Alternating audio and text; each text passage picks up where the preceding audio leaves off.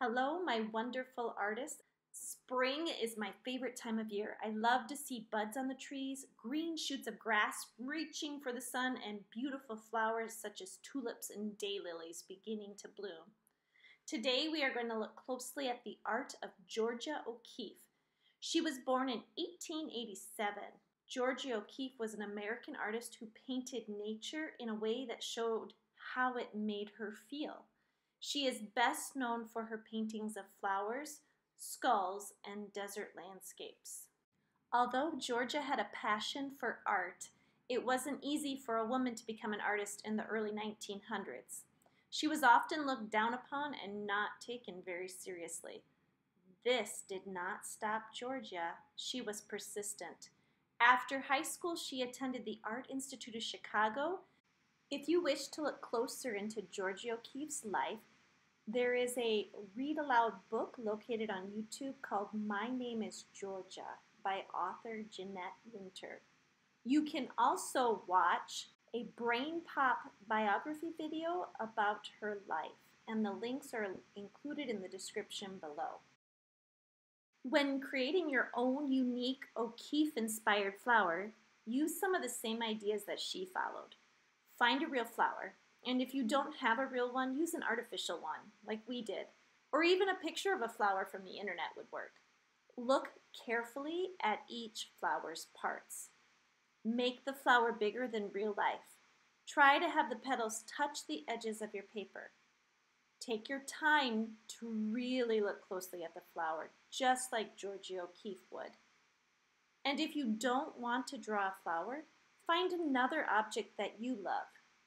Look at it carefully and closely and draw it bigger than life. For materials, my daughter and I started drawing with pencil first.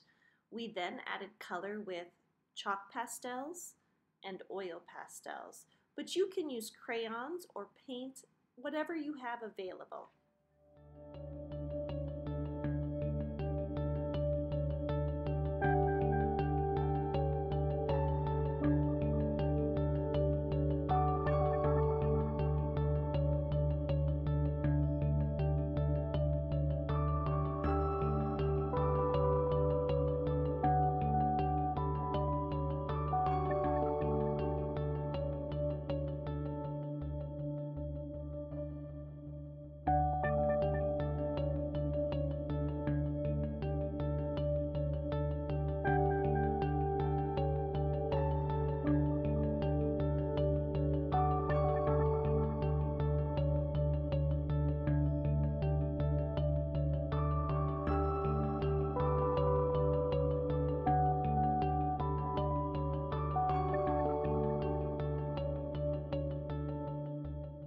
Sometimes oil pastels and even chalk pastels can get very messy, so notice that my daughter has placed a scrap piece of paper on top of her flower to prevent it from getting smudged with the other colors as she's smearing.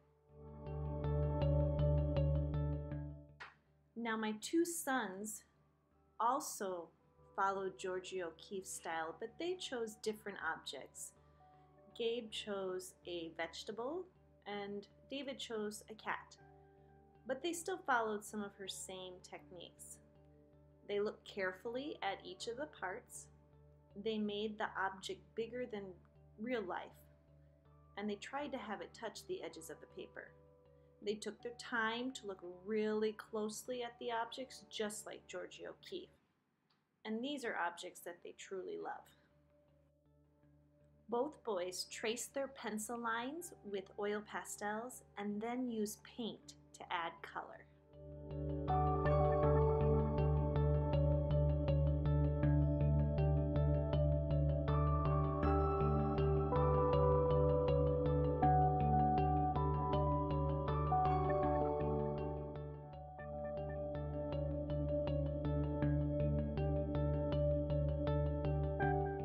I hope you had fun creating your own Georgia O'Keeffe-inspired object or flower. Don't forget to upload your art to Artsonia. I'd love to see it, and I hope you have another great day of creating.